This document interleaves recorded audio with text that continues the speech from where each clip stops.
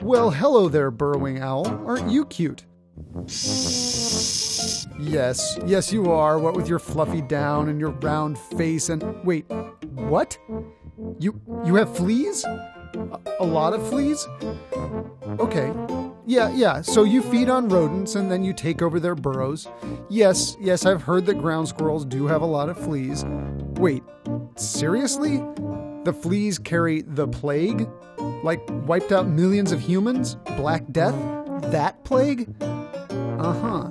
So what on earth are those field biologists doing holding you and your plague-ridden fleas? Oh, they're studying why you don't get the plague.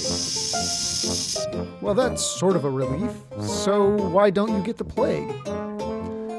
No one knows for sure, but the scientists at Boise State in Idaho, they're the people holding you, they did some research and found that while the fleas feed on you, ouch, you don't seem to get infected. And that may actually be taking the plague fleas out of circulation, because they hang out on you and aren't jumping onto other species, like humans.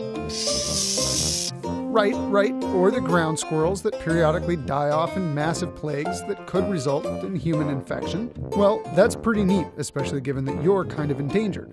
So more of you might be a good thing to curb the plague. Great.